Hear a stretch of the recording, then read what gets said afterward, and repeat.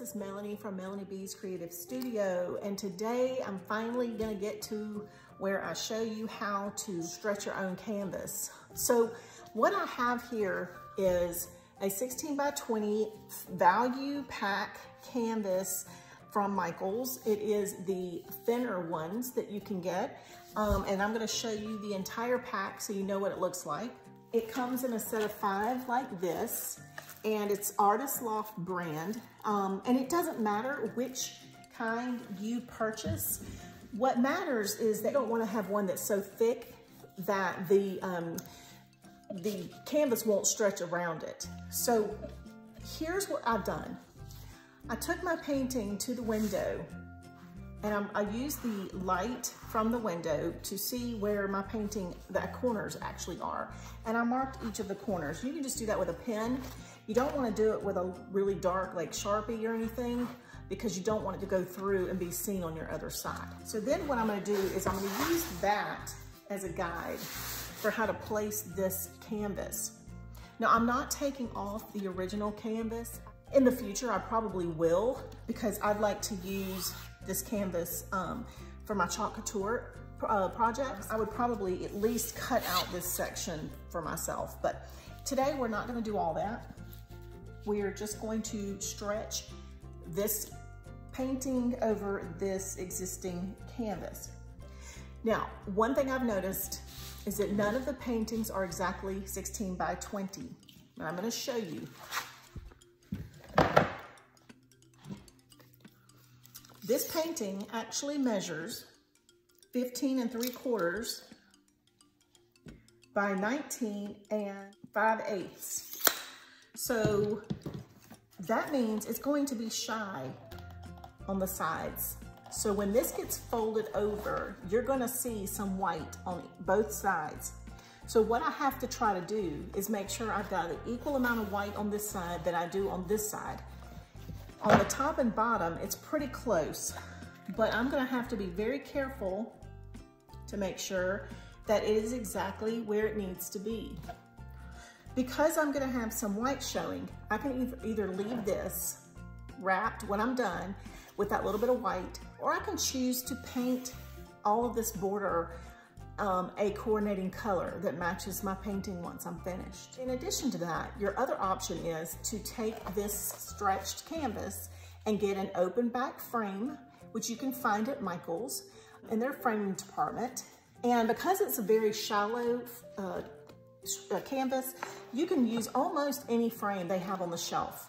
You will not use glass with this. You don't need glass. So you take the glass out and you put the frame on, and then you use something called offsets and have it attached in the back. You can ask the custom framer what that means, and they can give you some better idea. Because I was a custom framing manager at a Michaels, that is how I know how to stretch a canvas. We used to do it all the time. And so I'm using what I've learned from there to help you guys out and doing this yourself so you don't have to spend a lot of money.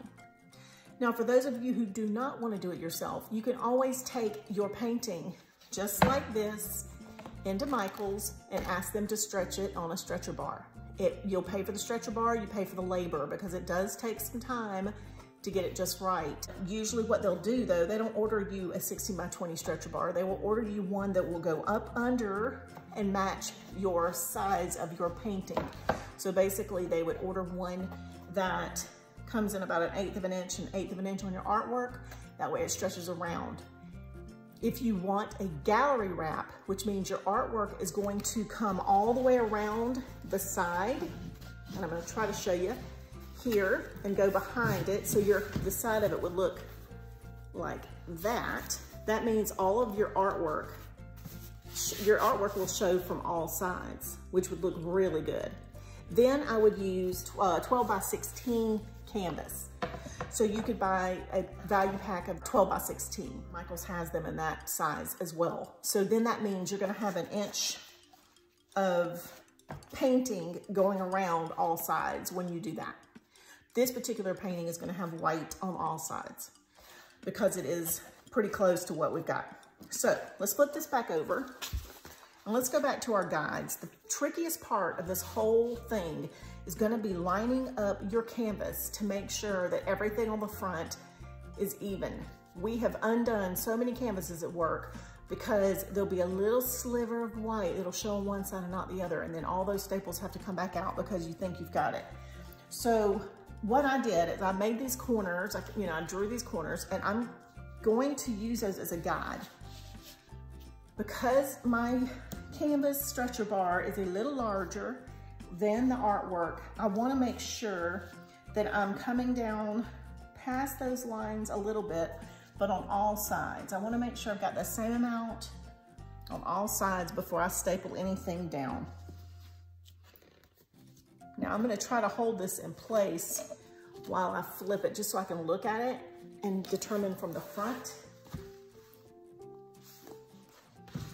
So what I'm going to do is I'm going to bring it down a little bit. And I'm going to get this lined up, and then I'm going to start stapling. Okay, so what I'm going to do is I'm holding this in place. Let me see if I can slide it down to show you. I'm holding it in place. I'm taking my staple gun. Now what I have here is a Fiskars staple gun. I will put the link for this, where I purchased it, in the description. And you're also going to need the Fiskars staples, and I'm going to put the link for that as well. I have this little screwdriver with this little flat head on it, just in case I need to take staples out. I used a very fine point Sharpie to very lightly draw my corner lines. And I have a pair of pliers here in case I have to take my staples out. I can lift them up with the screwdriver, and then I can pull them out with the pliers. But for right now, what I'm going to do is I'm taking this staple gun, and I'm going to go ahead and get one side in the center of one side. And I'm putting that staple in at a 45-degree angle. Now I'm going to reach across and grab the other side, and I'm going to use my body as kind of a stopping place. And I'm going to pull as tightly as I can and stretch this side over. And then I'm going to staple one there. Now I'm going to rotate this and do each end the same way.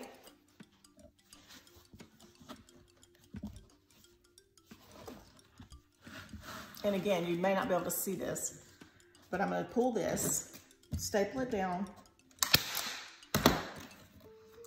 and then I'm going to use my body again and stretch towards me, pulling it and stretching it with all my strength.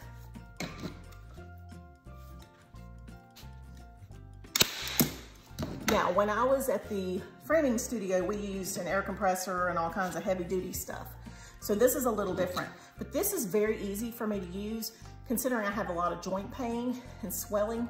This little Fiskars staple gun is more like people who don't have a lot of hand strength. This might be good for you. It works for upholstery, so it definitely goes in the wood nicely. So keep that in mind. All right, so I'm gonna rotate this back around. I wanna check the front. And I don't think, honestly, I don't think this painting is square. Like you see how it's got a little bit more here and a little less here, a little more there and a little less there. I have moved it so many times and shifted it that I'm annoyed, because I don't think it is actually printed as a perfect rectangle. So I will probably end up putting this in a frame that will cover all these sides. But I want to show you how to do this from this point regardless, okay? Now, once you know it is exactly placed the way you want it to be, then you're going to pull towards yourself, taking out all the slack you can and putting in another one. Now I'm going to do this one as well, pulling as tight as I can, making sure your fingers are out of the way. I'm going to hold it, but then I'm going to move my fingers before I pull the trigger. Now I'm going to rotate to the other side, pulling as tightly as I can.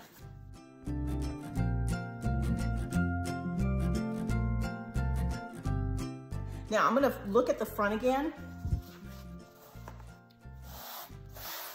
So you'll see there's bubbles and stuff. Once you start doing the sides now, you're going to notice the bubbles will disappear. So we're going to work on a side. And just like I did, I'm gonna pull all the slack towards me, hold it in place, move my fingers before I pull the trigger, right?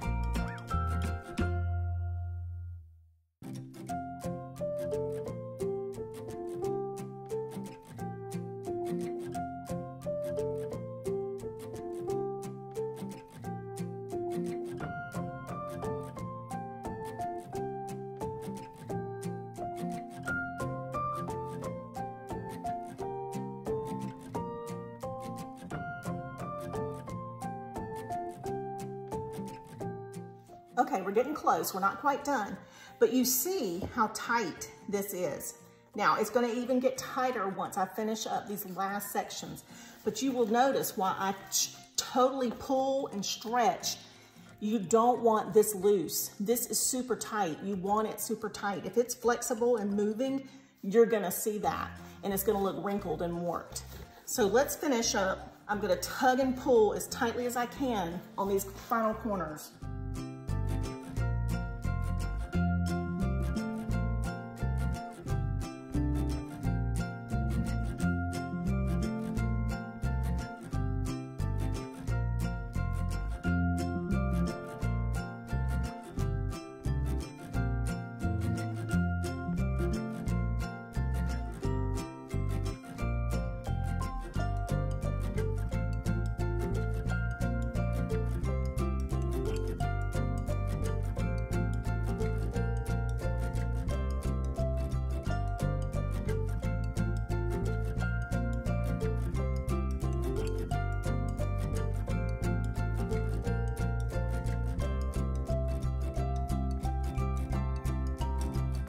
Okay, so now we're at the point where we've got corners, and we're gonna do these corners right quick, and then we're gonna be done.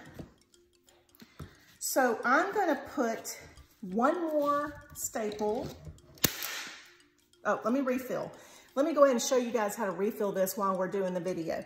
So there's a little button right here. You're gonna push it and slide it out, flip it over, and that is where you insert your staples.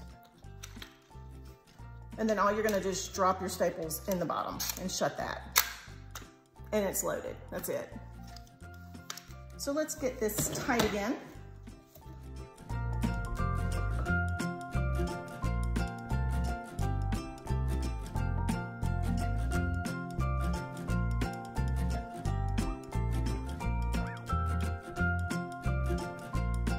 All right, so I think all my corners look pretty good. So now all I'm gonna do is I'm gonna decide where I want my corners to be folded from. So you see this border is not even on the sides, but I'm gonna put a frame on this. You know, you try to get it as close to being perfect as you can.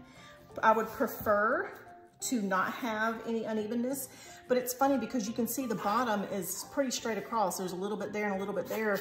And then here, so these are straight, but these are crooked, but it's because they were printed crooked. Okay, so let's finish up. Let's do our corners. So all I'm gonna do is I'm gonna decide, I want my corners to flap on the side.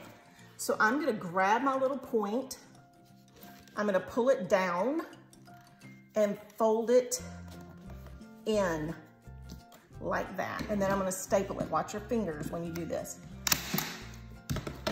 And you see how clean, let's see if I can get it in the camera, how clean that point is. I'm pulling it towards, pushing it towards the wood, folding this over, pulling it very tight, and all I have is this little flap that I'm going to staple in place. Now, if you would like, put a second one in there just to make sure you got it held down, but that makes that stay pretty close. It's very tight up against the corner. Let's do these other two corners.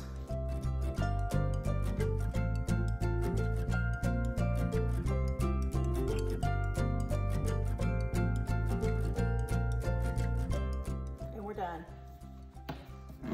Now, it will drive me crazy that this isn't straight, but that's just one of those things I'm gonna have to suck it up and deal with. But again, if all I do is go get a 16 by 20 off the floor, it should fit perfectly and it should be good to go. All right, you guys, that's it. That's how you stretch your own canvas, and it looks pretty in the back. All you have to do is either hang it on something when using the lip, or I use the no wire hanging system from Michaels. It's fabulous. Have someone there show you how to use it and you'll love it. It is the most amazing hanging system for all of your framed pieces. But for today, this is it. I hope you guys enjoyed this. I hope you learned something, and I hope you really learned that you can do this too. Okay, good luck, you guys. I'd love some feedback on how it worked out for you. Thank you so much for watching and for following me and for joining the group. We'll see you soon.